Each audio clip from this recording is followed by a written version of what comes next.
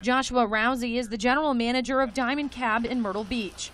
He says Uber is responsible for their deteriorating business. It's been on decline for the past year and a half, and it's down about 40% right now. Under state law, Uber can now operate legally in South Carolina.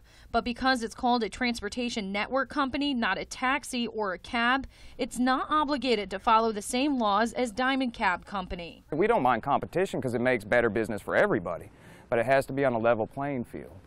You've got a situation where, Uber these are contract drivers, so they're not employees, and their cost of doing business is almost nothing.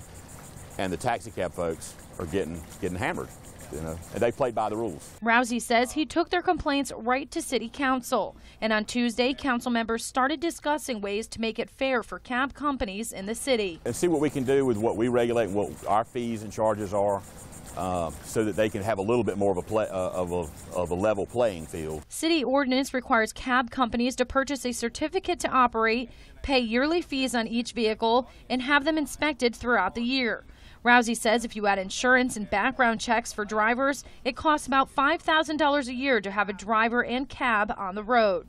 Do what you're supposed to do. Do the way it was set up to protect people from doing stuff like this, and now it seems like it's just happening anyway.